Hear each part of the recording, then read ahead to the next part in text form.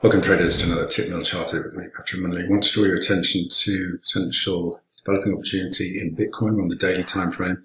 Obviously had a pretty sharp decline, testing the support here now at 30,000 level.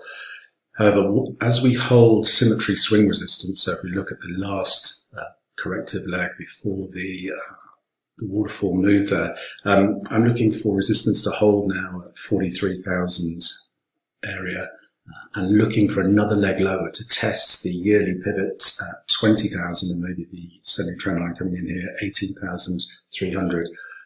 Watch for bullish reversal patterns here to set long positions, and certainly we can think about retesting 42,000 area as an initial upside target. As always, traders, plan the trade, trade the plan, and most importantly, manage your risk. Until next time, thanks very much.